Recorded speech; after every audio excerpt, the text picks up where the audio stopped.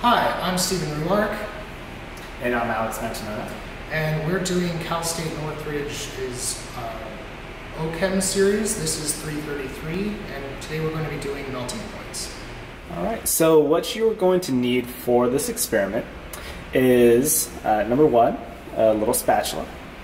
Number two, usually a watch glass and a powder sample.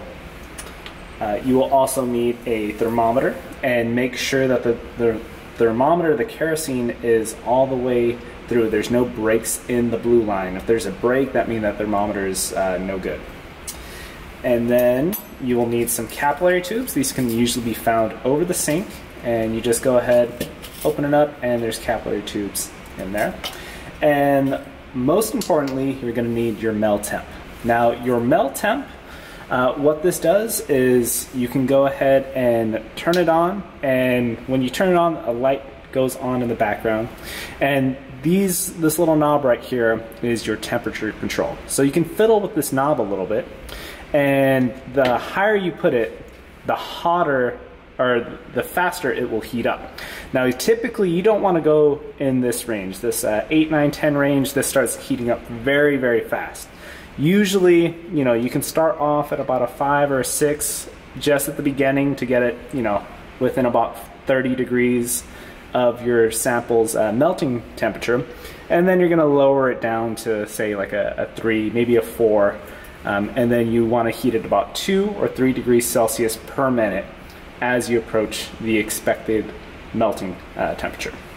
Now, what you'll go ahead and do, and I'm just going to go ahead and turn this off now, is you will insert your thermometer into this hole right here. So you'll notice there is a hole right there, and the thermometer actually goes into this hole. So you'll just go ahead and stick it in there and make sure it's all the way deep inside. Now you'll go ahead and with your melting point capillaries, you'll go ahead and grab a little bit of it, and of course, get some of that powder into the tube. And then once you have some in there, you'll notice there's a few crystals there at the bottom. And the crystals there at the bottom, if there's any on top, you'll just go ahead and tap it a few times, and you'll notice there's another slot inside of the mel temp. And typically, you're not going to be tilting it, but for demonstration purposes, we're just showing you where it goes. So you'll push it all the way in there, and then you can go ahead and monitor it with this little lens on the inside. And of course, there's the light for you.